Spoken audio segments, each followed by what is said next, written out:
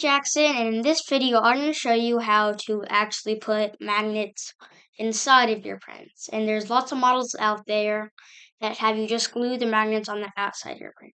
In this video I'm going to show you how to put them inside of your prints using Bambu Studios. So you can use any STL model you want to make it a refrigerator magnet or anything else. And I found this simple gecko on MakerWorld. Open in Bambu Studio. And again, you can use any model you want, but make sure it's big enough to put the magnets inside. So once it's loaded in, full screen it, make sure it's the correct printer. So what you're going to want to do, you're going to right click on that object and press add negative part. And we're going to make it a cylinder.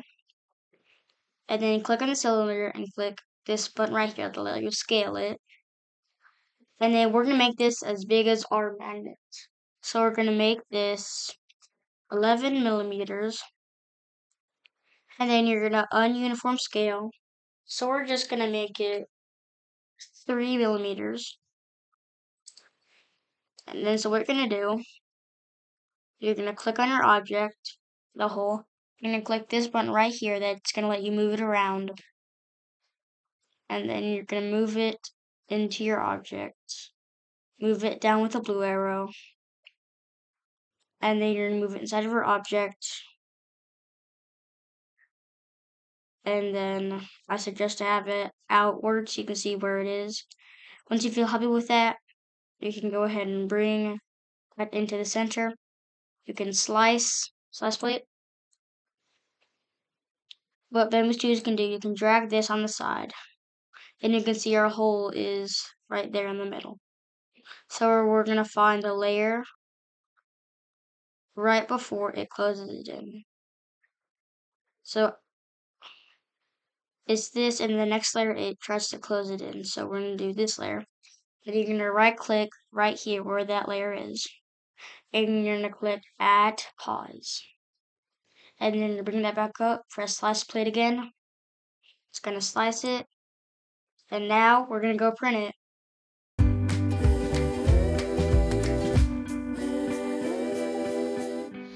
So once it pauses, this is the screen that you're going to get. So now we're going to take our magnet and we're going to also use some super glue.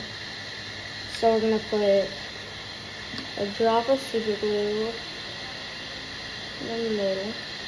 And now we're going to get our magnet, place it in. We're going to wait about 5 minutes and then we're going to resume it.